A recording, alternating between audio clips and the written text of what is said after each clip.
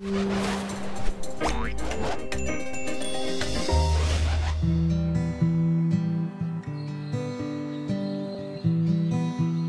can't all plant large trees in our garden, so why not choose some compact native shrubs?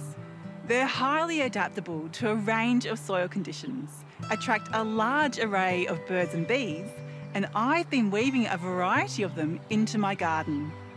They don't just look good, they also provide habitat, shade, windbreaks, and are easy to manage. We've got a number of relatively small yet steep banks in our garden, and we've used plants to stabilise them, including a range of compact natives. Over here we've got the native Hardenbergia. Now it's often used as a climber, but you can also grow it as a shrubby ground cover. And when it does that, it can help suppress the weeds. It can also attract beneficial pollinators to the garden. And below the ground, the roots are actually helping to fix nitrogen into the soil. All these different functions can benefit other plants, including the nearby apple tree. Now further down the garden, we've got the native Myrtle Wattle. And this one can grow to around 1 metre or 1.5 metres, depending on the conditions of the soil and how much water it's getting. But it's an absolute beauty, and just like the Hardenbergia, when it flowers, it's bringing in pollinators, and also below the ground, its roots love to help fix nitrogen into the soil, again, improving the overall soil health for all plants around it. Next up, the native indigo. Now, this one can actually grow quite large, but I prune it very tight to fit into this space because I don't want it to take over.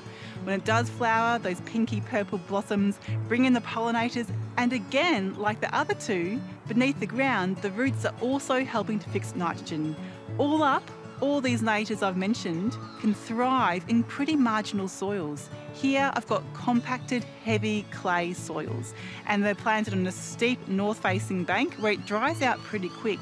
So they're really fantastic in marginal conditions. Of course, they love lots of water in the beautiful soils if they can get it, but they don't need it. And that's what I'm interested in.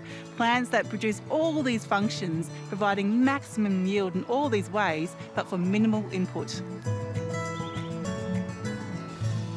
Now, I know I've been banging on about compact natives, but here's an example of something a bit different. It's actually the native hotbush, and it can grow into a medium or large tree. But if you want to, you can shape and sculpt those larger trees into compact shrubs.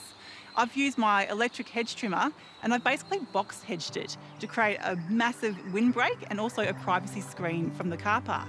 It works a treat and is a fantastic reminder that when you choose to, you can actually make plants do what you want. On this site, I'm always looking for ways to buffer our strong winds, even on a small scale.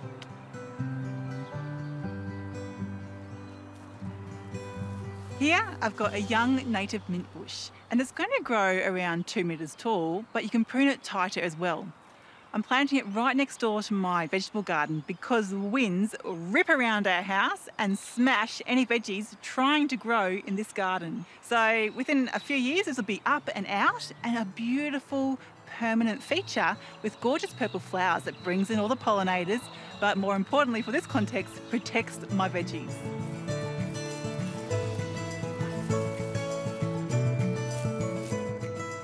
No matter how small your garden is, there is always space for some compact native shrubs, whether that's in a garden pot, down the side of your driveway, or even right next door to your veggie garden.